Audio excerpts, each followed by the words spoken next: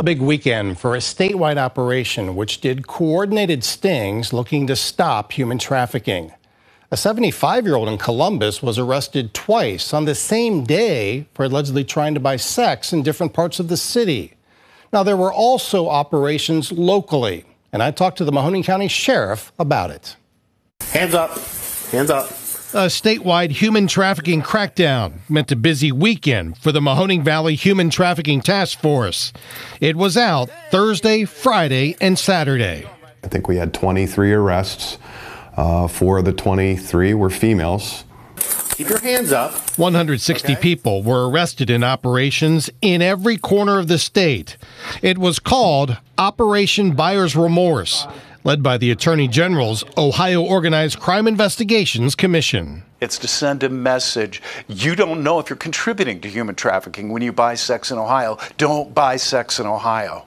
The charges against people filed locally included engaging in prostitution and possession of criminal tools. Most of the people statewide were arrested for engaging in prostitution. The goal, especially of the Attorney General, is to really reduce demand. If you're arresting the Johns, you're reducing demand for this type of illegal trade. The other part of the operation was talking to survivors of human trafficking and offering resources from healthcare and social service organizations. The Attorney General said being trafficked for sex or labor robbed them of dignity.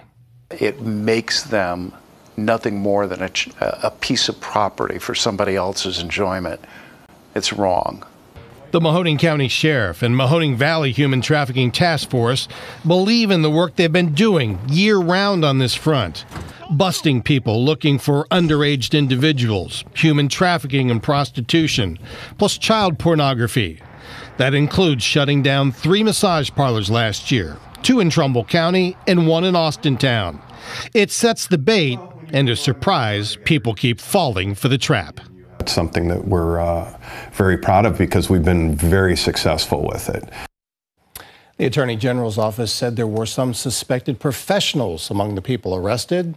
The youngest person arrested was 17 and the oldest was 84.